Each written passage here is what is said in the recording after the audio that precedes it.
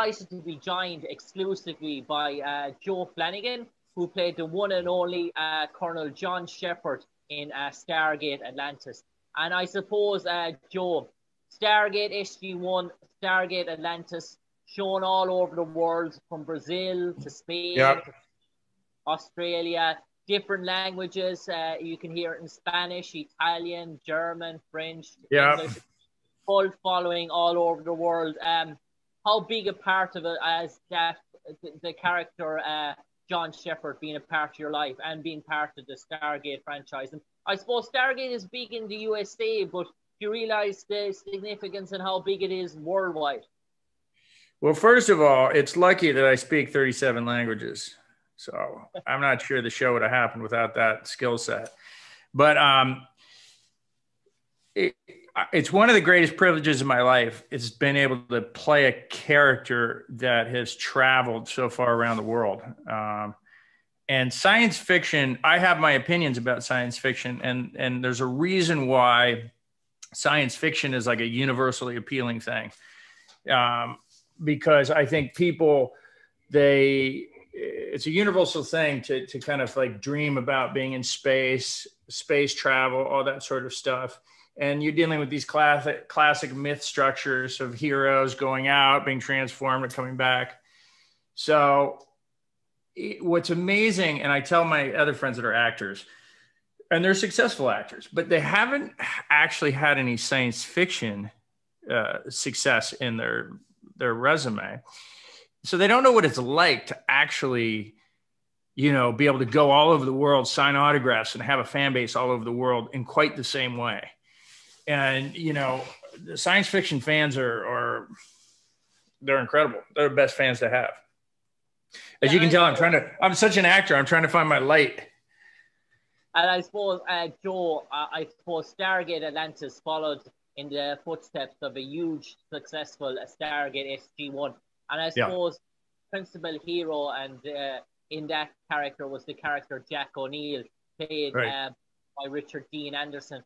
And I suppose it's similarities in some sense in terms of the spotlight cast on yourself in terms of Stargate Atlantis. You filled the main male character in that sort of show, like Richard Dean. And obviously, there's going to be comparisons made in terms of Stargate Atlantis, because you had to stand on your own 2 feet. Did that ever bother you at the start, thinking, right, people are going to compare me to the Jack O'Neill character, my character, to Richard Dean Anderson, or did it ever come into your thinking? Okay, well, that's interesting. So when I first started out, the question I got asked by the press the most was, how are you going to fill the shoes of Jack O'Neill? He's a giant. He's an icon. He's this, he's that. And my answer was, Jack who? I don't know who Jack O'Neill is. I've never watched Stargate. And I hadn't. And I purposely didn't watch Stargate because I didn't want it to affect the way I wanted to approach my character. After the first episode aired, I was never asked that question again. It's really interesting. I've never asked a question in relation to me or Jack O'Neill again, ever. But it was a question I got asked the most before the show aired. So I realized I was dealing with something significant, and that clearly he was this iconic figure. And I've since watched Stargate SG-1 since then. And, I'm really glad I didn't watch it, because I'm glad it didn't affect me, because I think what he does is great. I love what he does. He's got this crazy, quirky, idiosyncratic approach to things, and it makes you interested, and you're paying attention, and you're watching things. You try to compare his character to Kurt Russell's in the movie, and it's very different. And I'm going to be honest with you. I don't think the show would have been successful with Kurt Russell. I think Richard Dean Anderson was so quirky and so bizarre that it threw everybody for a little bit of a loop. They were like, what's that guy doing? That guy's kind of eccentric. Hey, wait a minute. This show's actually kind of funny.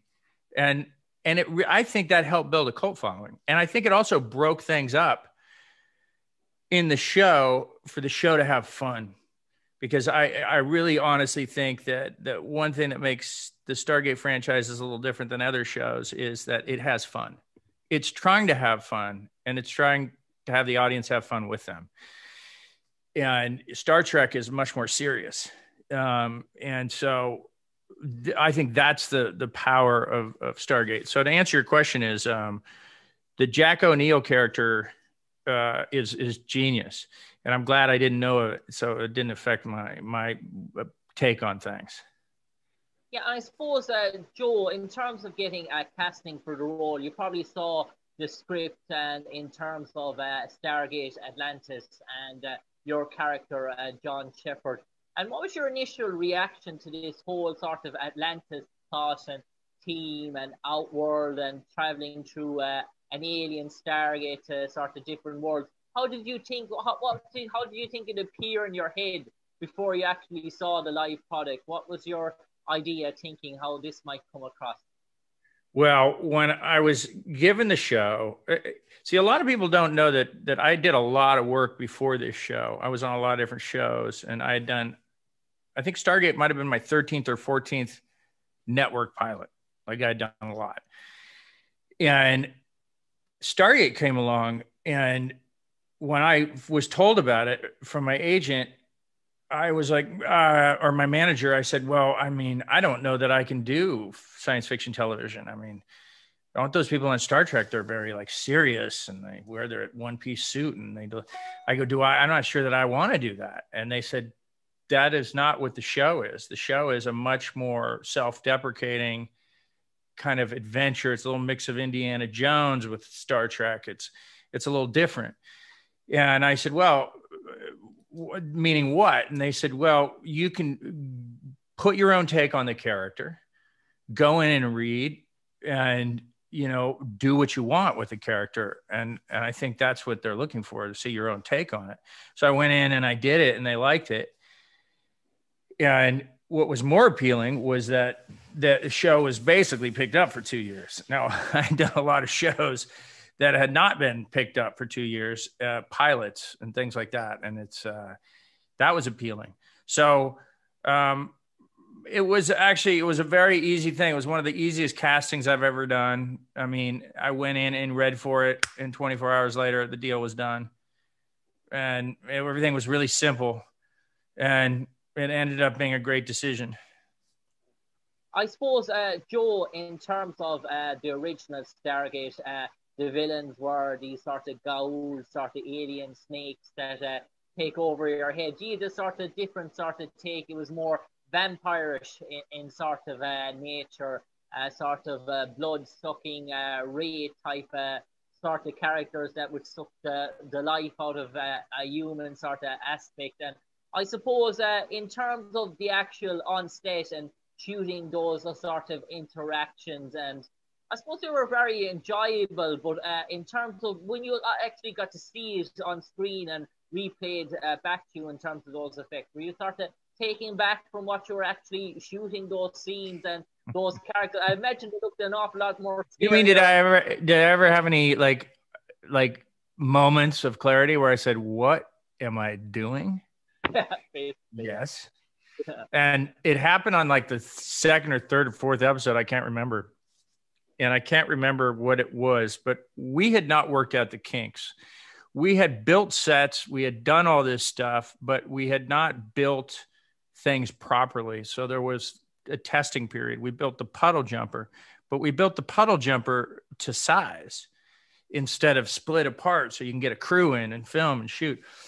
So we were shooting with this director, Mario Atsuprado, I think is his name, is this like wild Cypriot. And he is a fun director to work with because he would watch somebody do it and he'd be like, I don't fucking believe you.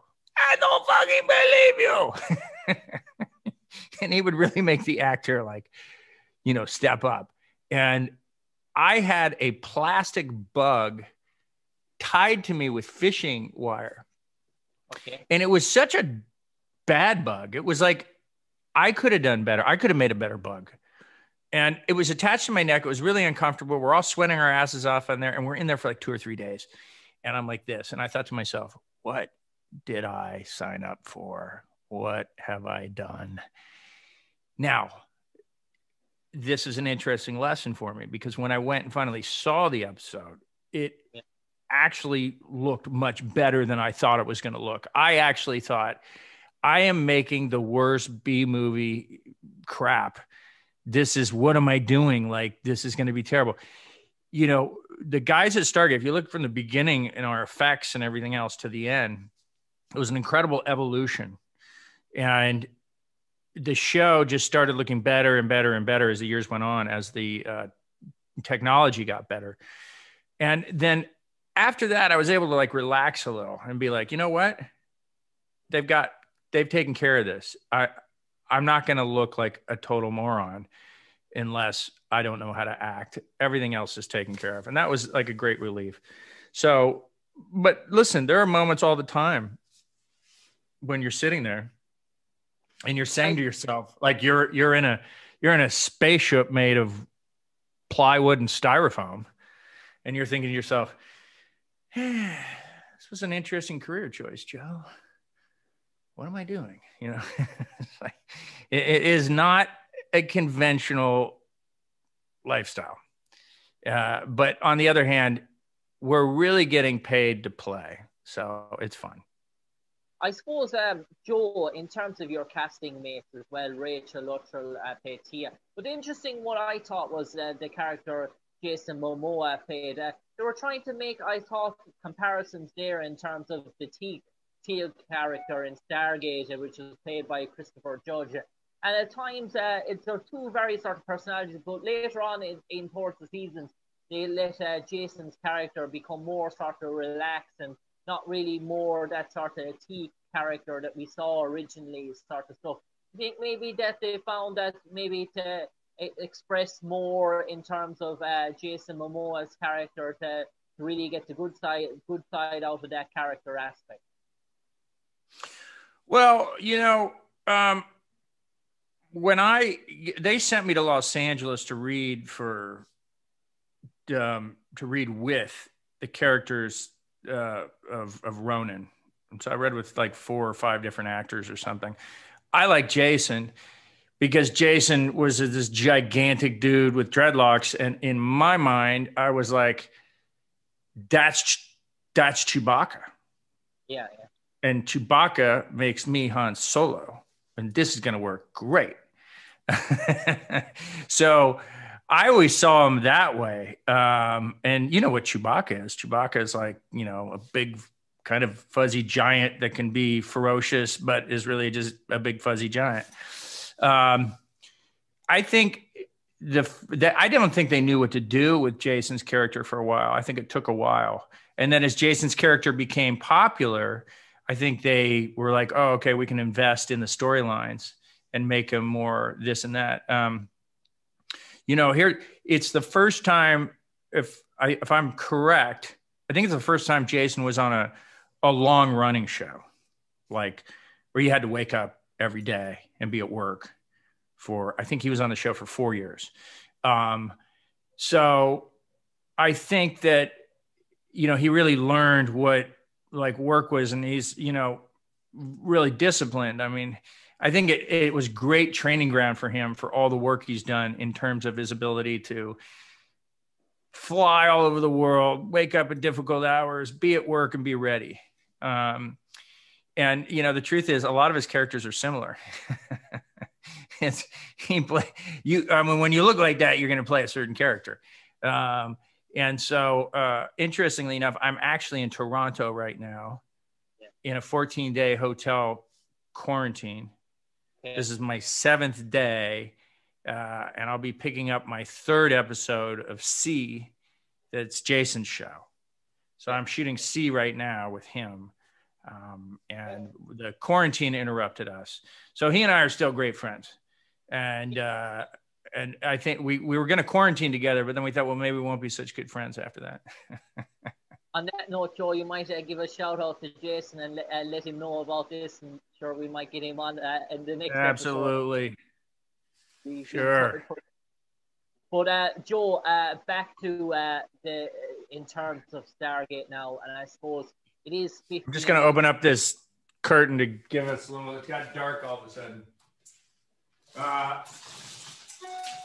Oh, that's right. Okay.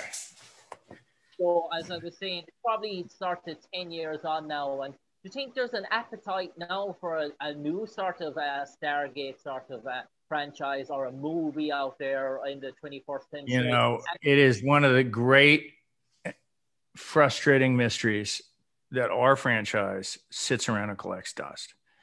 It makes no sense. It was a very lucrative franchise. I tried to lease the franchise. I tried to buy it and lease it. And MGM was going through some difficult times. And I got some investors together, and they had quite a bit of money, and they really liked this idea. And I approached MGM, and they said, well, we're going through some really difficult times right now, so we can't sell anything because it would be impossible to get any type of internal approval to sell assets right now. However, we can lease it to you. And so I hired an ex-executive at MGM TV to be a consultant. And we came up with an offer that was, you know, it was a good offer. It was appropriate. And they liked the offer too. And so we were like, wow, good. We're kind of good to go. It would be like 5-year lease with the right of renewal. So a 10-year total.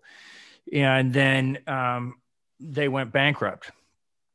And literally you couldn't even reach anybody. And there's nobody answering phones. So I knew that our show had made a lot of money. Stargate had made a lot of money. Stargate Atlantis had made a lot of money. They made a lot of money for MGM. They were huge cash cows for MGM. And at one point, I believe they were the only ongoing production. And they were the thing keeping the lights on at MGM. And so it was completely mysterious that they would let a show like this drop off. But then it makes sense because this thing got lost in the shuffle. It reemerged as Spyglass Entertainment. I went and met the guys at Spyglass. Now, as it turned out, they were managing the assets of MGM. They didn't technically own them, but I gave them my spiel. I told them I had kind of a pre-existing deal, and I'd like to revisit that deal. And after I explained the whole thing, they were like, oh, that's a really good idea. We don't want to do it. We're going to give this franchise back to Dean Devlin and Roland Emmerich, and they're going to do a movie. Okay. Now, I thought that was really mysterious because I said to myself, well, have you looked at how much money the movie made? Compare what the movie made to what we made. We have made billions, net profit billions for MGM. No way did the movie make anything close to that. And so why would you do that? That's the wrong investment. And I realized that studio executives are a very strange animal. For one, they're not unlike anybody else. They want to be at the cool party. The cool party is the movie and the red carpet and this and that. TV is the workhorse. TV is the unromantic angle. At least it was back then. It's gotten a little bit better, but TV was, not glamorized. And TV, more importantly, the investment in TV takes many years to see the payoff. You have to amortize costs over really a 5-year period, and you hope that you're going to get money back. A lot of those executives that would launch those projects wouldn't even be around to see the benefits of those projects. So they just weren't interested. They wanted to do the fast, the now, the good, and they wanted something to pop up while they were there as executives at that studio. They knew they weren't going to be there in 4 or 5 years. So why launch all these things and let somebody else get the benefit of them? So it was really frustrating. And I still think we suffer from that. So I went back to them again after, I think, 8 or 9 months, and they said the same thing. And to my understanding, Roland Emmerich and Dean Devlin haven't done anything with it. So you know what? You realize Hollywood's not very smart. They're just not smart. I mean, that thing is sitting there ready to work as a worldwide built-in fan base, and they just sit there. It's just absolutely stupefying. So. I suppose lastly, for the last 30 seconds before I let you go, I'm asked this question to Rachel. It's kind of sort of a tricky one, but just if the character John Sheppard was put into a dictionary and has left 2 sentences blank underneath, and they asked Joe Flanigan. He's left what? Left 2 sentences blank underneath. right? And yeah, Joe Flanigan, what would he like those two sentences to read in terms of John Sheppard? Sheppard or Flanigan? What Joe Flanigan would like about John Sheppard? I think it would be. I think the first one would be like, beware of clowns. Okay. Because we know clowns are really trying to kill us. Okay. And the other one would be, no matter where you go, there you are. Okay. I think that sums it up. Between those two things, you can survive a very, very, acrimonious environment. On that note, Joe Flanigan, an absolute pleasure talking to you this evening. Great talking to you. Relive your memories of Stargate Atlantis and your portrayal as John Sheppard in the iconic franchise. And Joe, if you're talking to Jason, you might hit us up and we'll get Jason on the show. And thanks a million for sharing your memories this evening. And hopefully they're well for you, and you'll get back producing great quality work in the future. Good talking to you. Take care.